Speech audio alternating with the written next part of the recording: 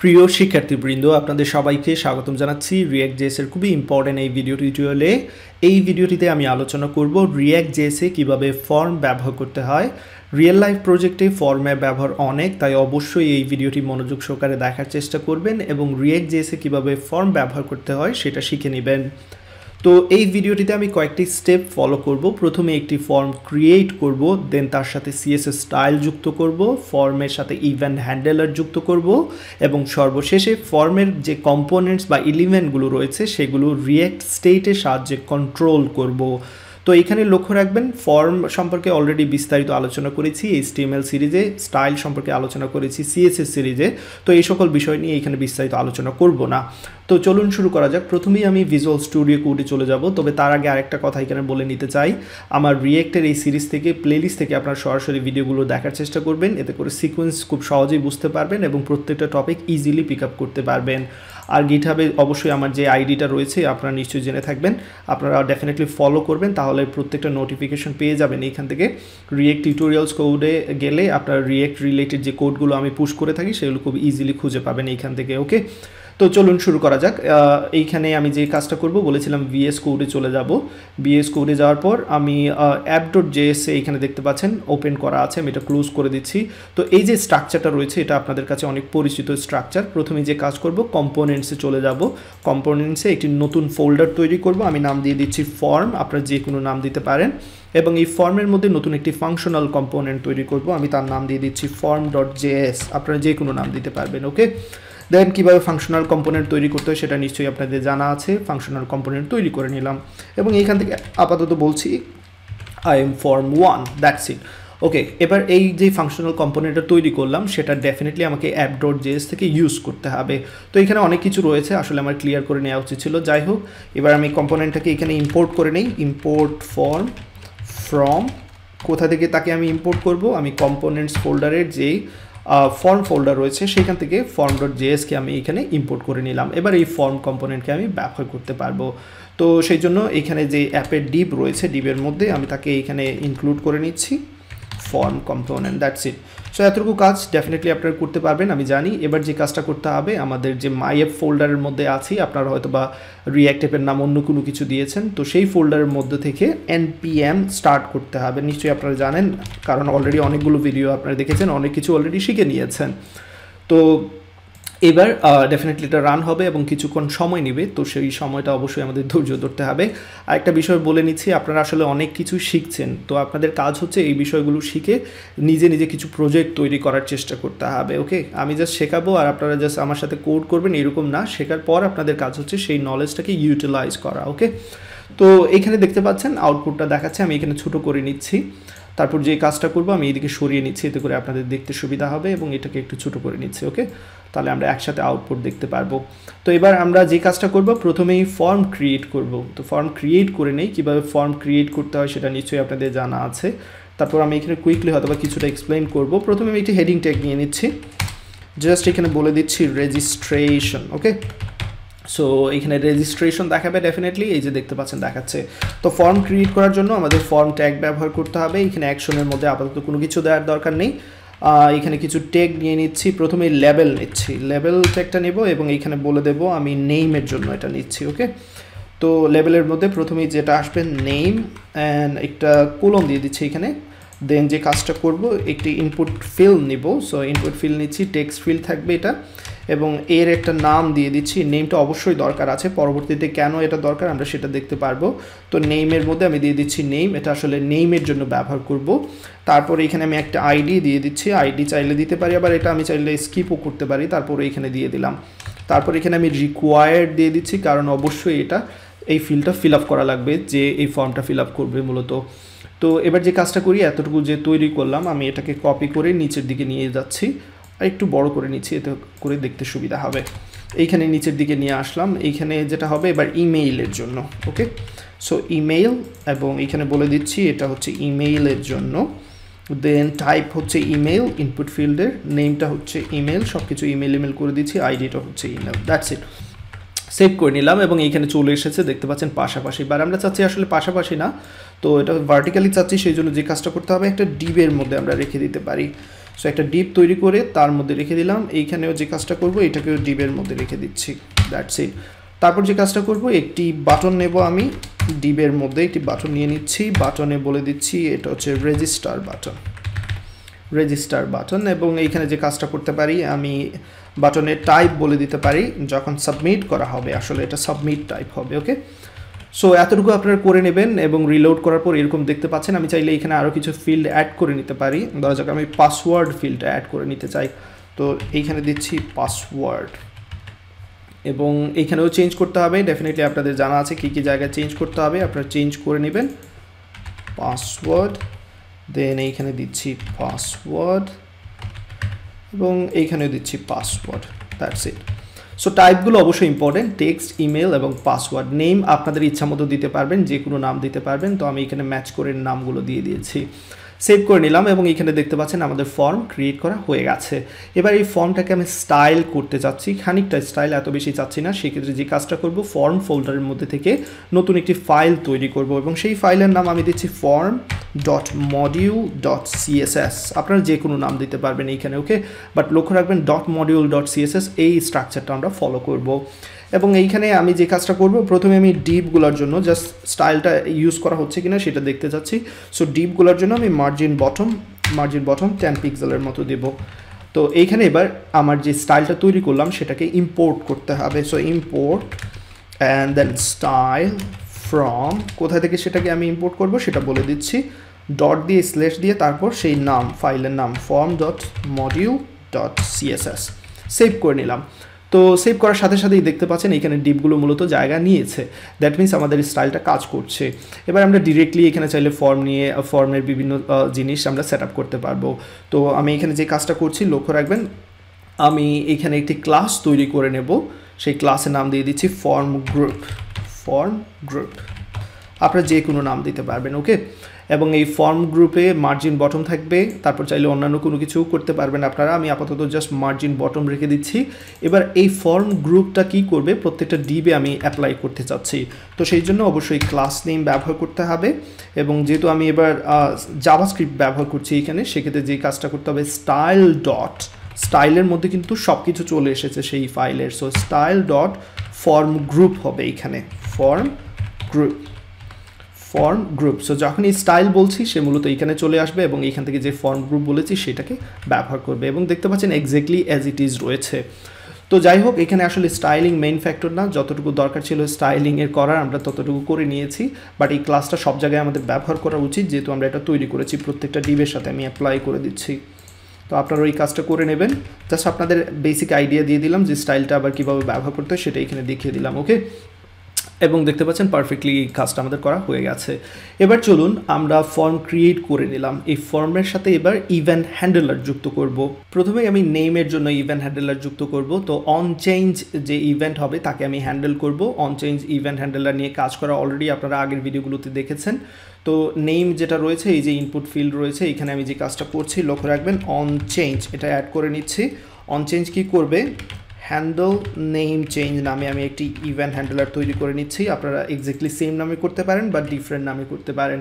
তো এখানে যে ইভেন্ট হ্যান্ডেলারটা আমি তৈরি করলাম, বাট মূলত এখানে আমি তার বডিটা এখন তৈরি করব। So const handle name change, এবং এখানে যে কাজটা করব আমরা প্যারামিটার হিসেবে ইভেন্ট যেটা সেটাকে নিয়ে নিচ্ছি। আপনারা এখানে ইভেন্ট বা লিখতে পারেন। এবং আমি এখানে জাস্ট console.log দিয়ে দিচ্ছি। console.log-এ যে ভ্যালুগুলো দেওয়া হবে সেটা আমরা জাস্ট দেখতে চাচ্ছি, target.value, ওকে, দ্যাটস ইট, এতটুকু। তো সেভ করে নিলাম। এক্স্যাক্টলি সেম কাজ আমাকে অন্যান্য যে ইনপুট ফিল্ড রয়েছে সেগুলোর জন্য অ্যাড করতে হবে। ইমেলের জন্য অ্যাড করে নিচ্ছি এখানে দিয়ে দিচ্ছি হ্যান্ডেল ইমেল চেঞ্জ। তো একটু চেঞ্জ করে নেব, তারপর যেটা আছে পরবর্তীতে চলে যাব এবং এইখানে আমি এটা বসিয়ে দিচ্ছি পাসওয়ার্ডের জন্য হ্যান্ডেল পাসওয়ার্ড চেঞ্জ। এবার আমরা এগুলো তৈরি করে নেই। নেম চেঞ্জের জন্য যেরকম বডি তৈরি করেছি exactly email change and password চেঞ্জের জন্য করে নিচ্ছি, email change and password change, that's it. তো ইভেন্ট হ্যান্ডেলারগুলো তৈরি করা হয়ে গেল। এবার আমরা চাইলে এগুলো চেক করে নিতে পারি। ইন্সপেক্টে চলে আসলাম, কনসোলে চলে আসলাম, এখানে দেখতে পাচ্ছেন কনসোলের মধ্যে যখনই আমি এখানে নেম দিচ্ছি, লক্ষ্য রাখেন এখানে কিন্তু সেগুলো প্রিন্ট করে দেখাচ্ছে। ইমেইলের ক্ষেত্রেও কিন্তু আমি যখন ইমেইলের ভ্যালু দিচ্ছি প্রিন্ট করে দেখাচ্ছে, পাসওয়ার্ড যেগুলো দিচ্ছি সেগুলো কিন্তু এখানে প্রিন্ট করে দেখাচ্ছে। সো আশা করি যে ইভেন্ট হ্যান্ডেলার কীভাবে অ্যাড করতে হয় সেটা নিশ্চয়ই আপনারা আগেও জানতেন, এখানে আবার আমার সাথে করে নিয়েছেন। তো এবার ফর্মেট যখন আমরা যখন সাবমিট বাটনে প্রেস করব, এই মুহূর্তে সাবমিট বাটনে আসলে কোনো কিছু হচ্ছে না, আমরা সাবমিট বাটনে যখন চেক করব তখন ফর্ম থেকে কি হবে, সাবমিট হবে। তো সেই জন্য আমরা ফর্মের সাথে যেই কাজটা করতে পারি, এই যে ফর্মে এইখানে আমরা এটি ইভেন্ট হ্যান্ডেলার অ্যাড করতে পারি অন সাবমিট। যখন সাবমিট বাটনে কেউ চাপ দেবে তখন মূলত এইখান থেকে কি করতে পারি, একটি ইভেন্ট হ্যান্ডেলারকে কল করতে পারি। তো সেই জন্য এখানে নাম দিয়ে দিচ্ছি হ্যান্ডেল সাবমিট। এবার এই হ্যান্ডেল সাবমিটটা আমাকে তৈরি করে নিতে হবে।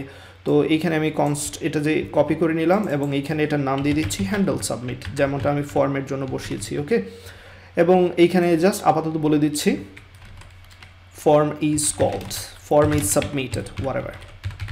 ওকে, সো যখনই কেউ এই বাটনে ক্লিক করবে তখন ফর্ম ইজ সাবমিটেড কল হবে, কারণ ফর্মের সাথে আমি অন সাবমিট এই ইভেন্ট হ্যান্ডেলারটা যুক্ত করে দিয়েছি।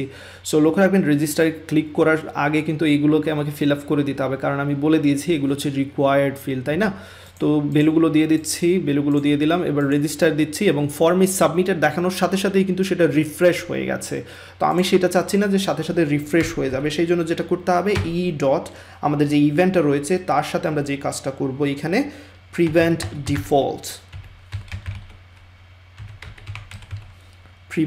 ডিফল্ট স্পেলিং অবশ্যই ঠিক থাকতে হবে। এই ফাংশনটা আমাকে কল দিব। এবার আমরা যে কাজটা করব, লক্ষ্য রাখবেন নেম দিচ্ছি, ইমেল দিচ্ছি, পাসওয়ার্ড যে কোনো কিছু এখানে দিয়ে দিচ্ছি, রেজিস্টার দিচ্ছি, ফর্ম ইজ সাবমিটেড দেখাচ্ছে এবং ফর্মের ভ্যালুগুলো কিন্তু এখানে থাকছে, সেটা লক্ষ্য রাখবেন। এটা কিন্তু অটোমেটিক্যালি রিফ্রেশ হচ্ছে না। তো এবার যে কাজটা করব, আমরা ইভেন্ট হ্যান্ডেলার যুক্ত করে নিলাম। ইভেন্ট হ্যান্ডেলার যুক্ত করা, আমাদের ফর্ম তৈরি করা সবই শেষ হয়ে গেছে। এবার আমরা কি করব, রিঅ্যাক্ট ইউজ স্টেট বা স্টেটের সাহায্যে আমরা ফর্মের যে কম্পোনেন্টগুলো বা ইনপুট ফিল্ডগুলো সেইগুলোকে আমরা কন্ট্রোল করব, যেমনটা আমরা বলেছিলাম। তো সেই জন্য ইউজ স্টেট তৈরি করে নেই। প্রথমে যে কাজটা করব, এখানে লক্ষ্য রাখবেন আমি নেমের জন্য তৈরি করে নিচ্ছি নেম, সেট নেম, এবং এখানে ইউজ স্টেট ব্যবহার করব।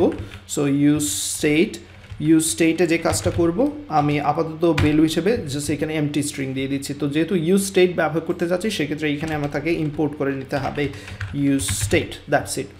তো এবার আবার অন্যান্যগুলোর জন্যও করে নিতে পারি, আমরা এখানে করে নিতে পারি পাসওয়ার্ড এবং ইমেইলের জন্য। So email, set email, and then exactly same way password, set password.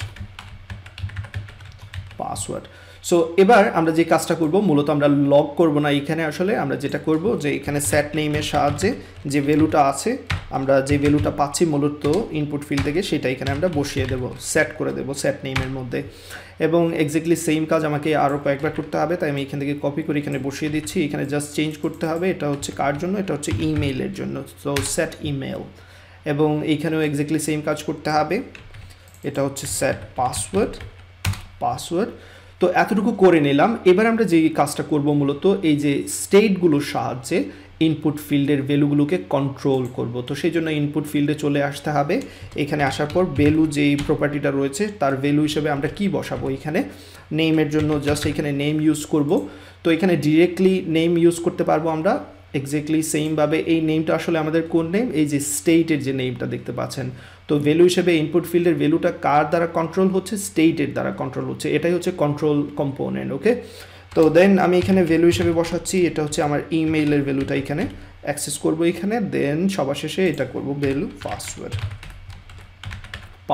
That's it, এতটুকু। এবং সবার শেষে যে কাজটা করতে পারি, আমরা এখানে কনসোল লগের মাধ্যমে ভ্যালুটা প্রিন্ট করে দিতে পারি। টোটাল যে ভ্যালুগুলো রয়েছে, ধরা যাক নেম, ইমেল অ্যান্ড পাসওয়ার্ড,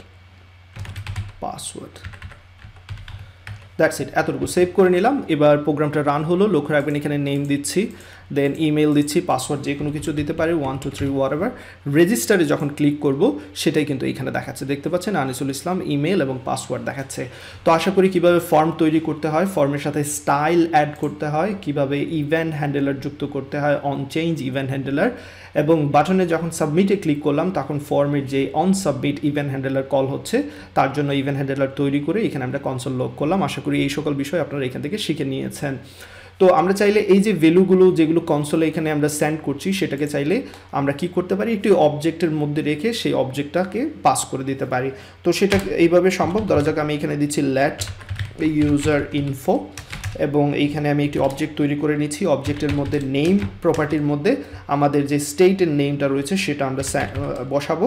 দেন ইমেইলের মধ্যে ইমেল, তারপর যে কাজটা করতে পারি পাসওয়ার্ড নামে একটি প্রপার্টি নিচ্ছি, তার মধ্যে বসবে আমাদের পাসওয়ার্ড যে স্টেট, যেটা স্টেটের ভ্যালু সেটা এখানে বসবে পাসওয়ার্ড, দ্যাটস ইট।